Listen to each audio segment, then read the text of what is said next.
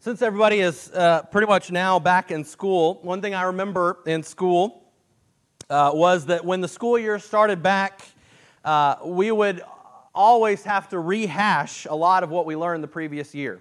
Okay? It's amazing what a 2-month break during summer can do. It's like you forget everything. I remember just going to school and thinking, didn't we learn this last year? And realizing, yeah, we did learn it last year, but we've forgotten it and we've got to learn it again. The summer was a time of fun and relaxation, but it was also a time where many students forgot some of their lessons. And I think this is a good time of year for us to go over some of our core commitments. So for us to go over some of our core commitments in order to remind everyone and impress upon us their importance. The Apostle Peter had this idea in 2 Peter 1:13. He says, I think it right, as long as I am in this body, to stir you up by way of remembrance. I think it right, as long as I am in this body, to stir you up by way of reminder. Peter wanted to remind them of things that they already knew. Okay? You guys have heard me say this before, but you haven't put something in your long-term memory until you are sick of hearing it. Okay? The memory experts say that something is not entered into your long-term memory until you have heard it so much that you're tired of hearing it. So I think it's good for us to remind ourselves of some things sometimes. And today I want us to remind ourselves of our mission statement. Connect with God, connect with others, and connect others with God. But what does that look like on an individual level? And I think it's a short jump from there to realize as Christians we have 3 basic commitments to God in fulfilling our mission and purpose on this earth. We have discipleship, community, and commission. Discipleship, community, and commission. Or to put it another way, reaching up to become like God, reaching into the body of Christ and experiencing its sweet fellowship, and reaching out to others so that they may become like God and be included in His body. And these are our 3 core commitments. Now, I'm going to remind us of these things, and many of you are going to say, well, I do these things every day, and that's wonderful and that's great. But we have many in this church who do not do these things. Okay? And they need to be reminded. All right, so this is a reminder for us. I want us to, each year, to remember what it means to be a member at Broad Street. To remember what it means to be a member at Broad Street. Now, in Churches of Christ, historically, we don't sign confessions. Okay, there are many church traditions over the years that have signed confessions, and that's basically to say, I've made a covenant with God, and this is what God expects of me, and I'm going to sign this confession to say, I'm going to live up to this calling that God has called me to. We traditionally don't do that. Okay? We sort of take it on faith that someone, if they have been baptized into Christ, if they've received God's Spirit, if they have put their trust and their hope and their faith in God, if they've had a conversion to Christ and they are a disciple of Christ, that they're going to do these things. Okay? We don't make people sign something, but I think it is good that we understand that we have made a covenant with God. And if you haven't made a covenant with God, okay, if you have not become a follower of Jesus, we'd love to talk to you about that and study with you, and I hope that we can do that one day. But I want us to understand that we have a commitment to God and to His church. And so we're going to talk about those 3 core commitments today. And if you have your Bibles, what we're going to talk about them is from Romans chapter 12. I hope you'll get your Bible. Everybody bring something they can follow along with, a Bible, tablet, something like that.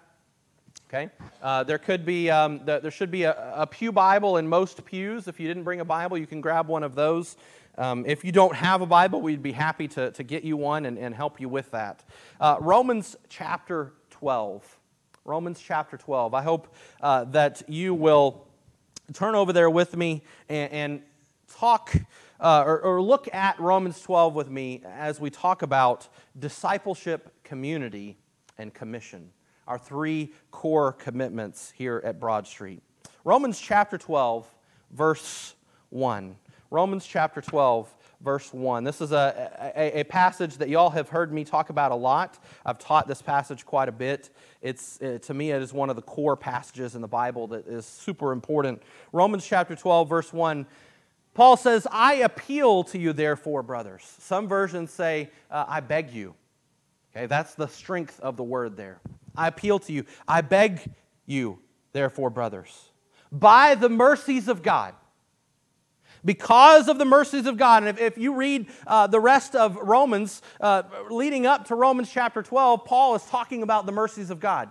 The fact that Christ died for the godly and the ungodly. The fact that Christ, even though we didn't trust Him, even though we didn't love Him, He died for us. Those are the mercies of God. He says, because of those mercies, I am begging you to present your bodies as a living sacrifice. I am begging you to present your bodies as a living sacrifice, holy and acceptable to God, which is your spiritual worship. Do not be conformed to this world, but be transformed by the renewal of your mind, that by testing you may discern what is the will of God, what is good and acceptable and perfect. Here we have the call to discipleship. The call to discipleship. Our mission statement, the first line of our mission statement is connect with God. That's what this is. Discipleship, connecting with God, becoming like God, coming to know God, coming to know Jesus, coming to know Christ, coming to know ourselves, who we are, and what our place is in this world, and what God expects of us. This is the beginning for all of us. We have to be disciples of Christ. If we're committed to Christ, if we are true followers of Jesus, we're going to be His disciples. We're going to be His disciples. We're going to wake up every day and present our bodies as a living sacrifice, holy and acceptable, which is our spiritual worship. That's how we worship God. We wake up every day and we say, God, what can I do for you today? What can I do in your name today? What am I doing today that needs to be sanctified for you? When I go to work today, how can I be like your Son? When I interact with my family today, how can I be more like you today, God? When I go to school today, how can I be like Jesus in the midst of people around me who may not be like Jesus?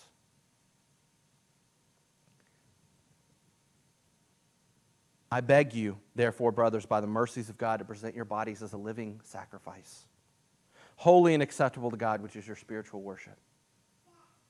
We have that commitment. That is a core commitment that we wake up and we say every day, first of all, first and foremost, I am a disciple of Jesus. It's not my family name that's first and foremost. It's not my job that's first and foremost. It's not the place that I am educated that's first and foremost. It's not my family that is first and foremost. It is not my political party that I'm a part of that's first and foremost. It's not my country, my citizenship that is first and foremost. It is the fact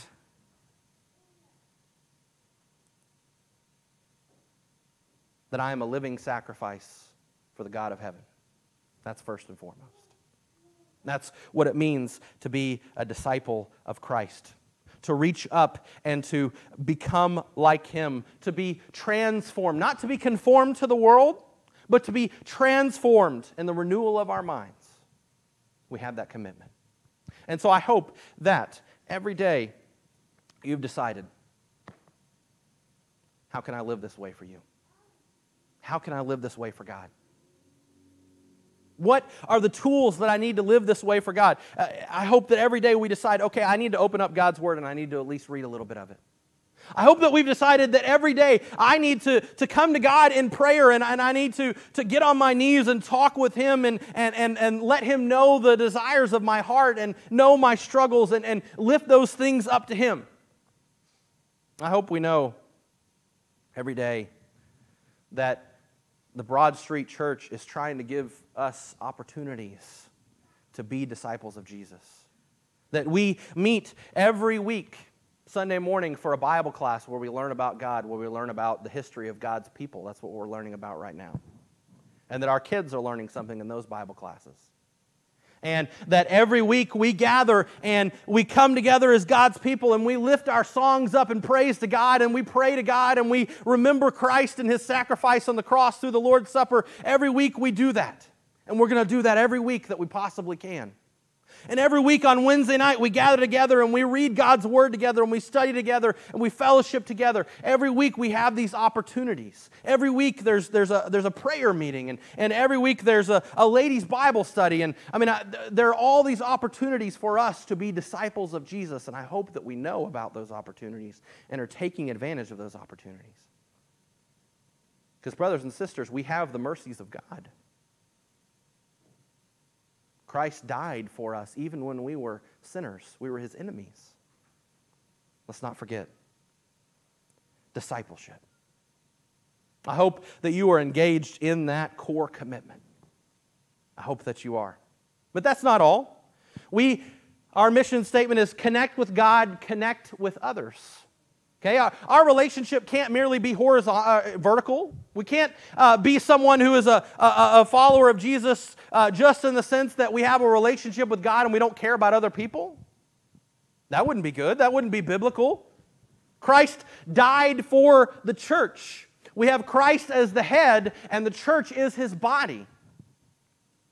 And so we have the second core commitment is community. Community. We reach into the community of believers, to the community of God's people. Connect with God, connect with others. I want you to continue reading with me Romans chapter 12, verse 3. For by the grace given to me, I say to everyone among you not to think of himself more highly than he ought to think, but to think with sober judgment, each according to the measure of the faith that God has assigned. For as in one body we have many members, and the members do not all have the same function. So we, though many, are one body in Christ, and individually members one of another. Having gifts that differ according to the grace given to us, let us use them. If prophecy, in the proportion to our faith. If service, in our serving. The one who teaches in his teaching, the one who exhorts in his exhortation, the one who contributes in generosity, the one who leads with zeal, the one who does acts of mercy with cheerfulness. We are part of a body. Okay? You are not a phantom limb. Have you ever met someone that has that's experienced a phantom limb? Okay? Maybe they had, like a body part that was cut off. But they still feel that body part. I've never experienced that. The closest thing that I knew, my grandfather, his last name was Popovits. Okay, you can guess where he was. We're Czechoslovakian. Okay, he immigrated. This is my great grandfather. He immigrated from Czechoslovakia to America, and he lived in Ohio. Cleveland, Ohio, is where he lived his whole life. Once they immigrated. He was missing half of his thumb. He was missing half of his thumb, and he had just a really good sense of humor about it. He would like show his nub to you, and try and gross you out. I don't know. You ever meet someone like that? He'd touch you with it. Because he knew that it was, I don't know, I guess it was awkward and weird, but he'd just try and gross you out with his nub. I don't know that he ever experienced a phantom limb, but we can't be phantom limbs, okay? We cannot be people who are cut off from the body, who still have a connection with the head, okay, with Christ, but we're cut off from the body. We can't be that. No, he says each member of the body has a function. And we're all working together with God's grace to bless one another. Here's how that looks carried out in practicality. Verse 9. Let love be genuine. Abhor what is evil. Hold fast to what is good. Love one another with brotherly affection. Outdo one another in showing honor. Do not be slothful in zeal, but fervent in spirit. Serve the Lord. Rejoice in hope. Be patient in tribulation. Be constant in prayer. Contribute to the needs of the saints and seek to show hospitality.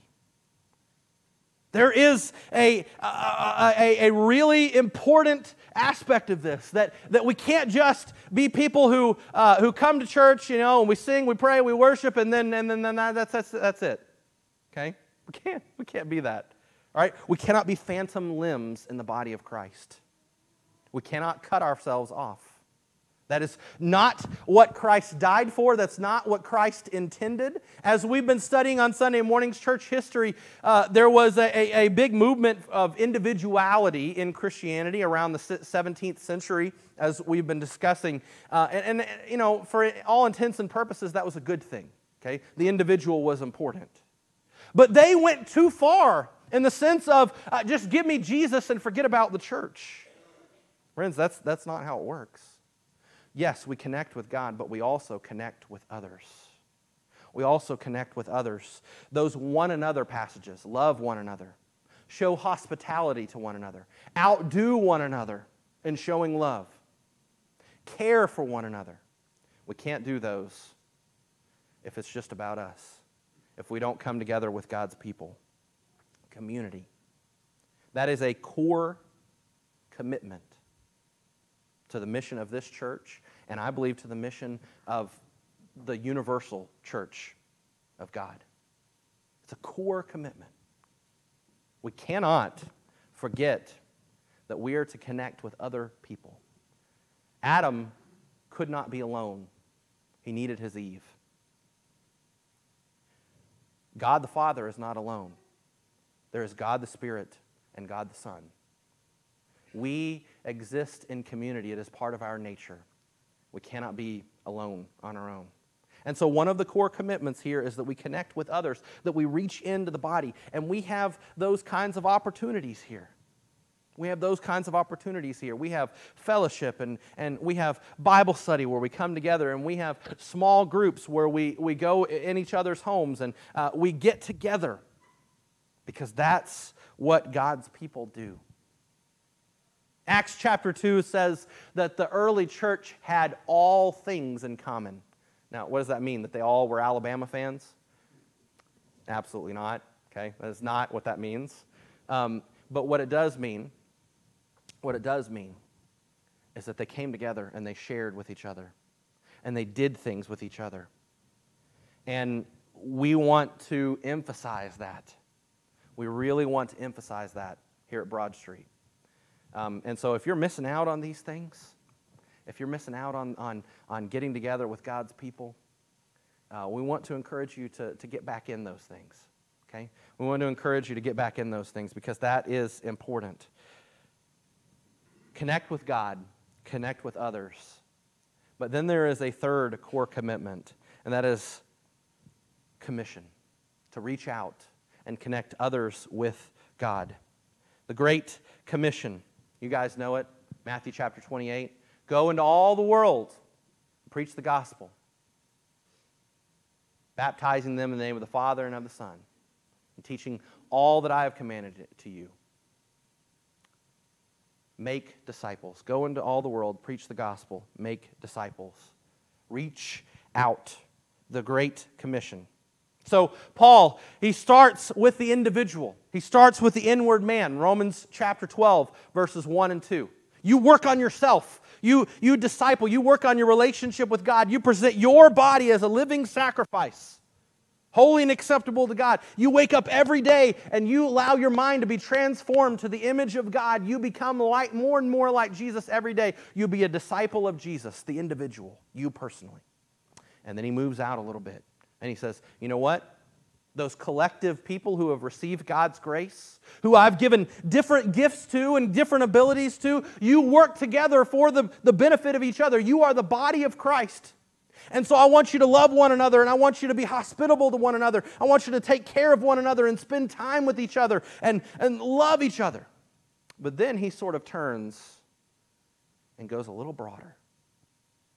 And he goes beyond just those core people in that community. I want us to continue verses 14 through 21. Romans chapter 12, verses 14 through 21. Bless those who persecute you. And most likely, who's persecuting you? Someone on the outside. not one on the inside. Certainly, that could happen on the inside. Lord willing, it wouldn't. But most likely, he's talking about outsiders. Bless those who persecute you. Bless and do not curse them. Rejoice with those who rejoice and weep with those who weep. Live in harmony with one another. Do not be haughty, but associate with the lowly.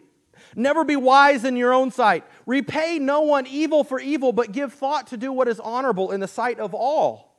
If possible, so far as it depends on you, live peaceably with all. Beloved, never avenge yourselves, but leave it to the wrath of God, for it is written, vengeance is mine, I will repay, says the Lord. Verse 20, to the contrary, if your enemy is hungry, feed him. If he is thirsty, give him something to drink. For by so doing, you will heap burning coals on his head. Do not be overcome by evil, but overcome evil with good. What's he talking about here? He's saying our focus, first of all, needs to be on ourselves. Discipleship, we got to be like Jesus. Second of all, it needs to be on each other. Those who have collectively received the grace of God and that God has gifted us to work together in the body of Christ. And then it needs to go beyond that. It needs to go outside of the walls of the church building. And it needs to go on mission. Connect with God, connect with others, connect others with God. Commission. Love those people out there. Even if they're not like you, even if they don't like you. Even if they're nasty and mean and gross. Even if you have completely and totally different values. Even if they vote differently in the ballot box. Even if they talk differently. Even if they listen to different kinds of music. Even if they are totally and completely and wholly different from you and are antagonistic to you and your beliefs. You love them. Why? Because that's our commission. To go into all the world and tell people the good news. I've decided, I went to this church conference this week. I was inspired, and I finally got to listen to someone else preach to me, pour into me. And it was good for me. It was good for my soul. And the whole thing was about discipleship, and I've decided 2023, our theme has to be on discipleship, on making disciples. It's got to be. It's got to be. And that's what this is about. That our focus is not just in ourselves, and it's not just inward toward our people, but it also becomes outward toward the world and toward others. That's a major core commitment of Broad Street. And so we have ministries here for that. Friends, our Wednesday night ministry, it's, in my opinion, our Wednesday night ministry, if it is not already outreach, it needs to be outreach and not inreach. It needs to be outreach. It needs to be, this is the time where we serve people who are not necessarily part of our group. And we quit worrying about us and what we want, and we serve those people. And we have great Bible classes for kids. We let people bring their kids, and we serve those people who have brought their kids to their Bible class. And we have, I don't know, I mean, this is my vision for Wednesday nights. Instead of my Bible class, give me my Bible class, we're going to serve. And we're going to feed them, which, by the way, we need people to work in the food ministry. By the way, that's an outreach. We need it. People are getting burnt out. They're getting tired. We need it. We need you.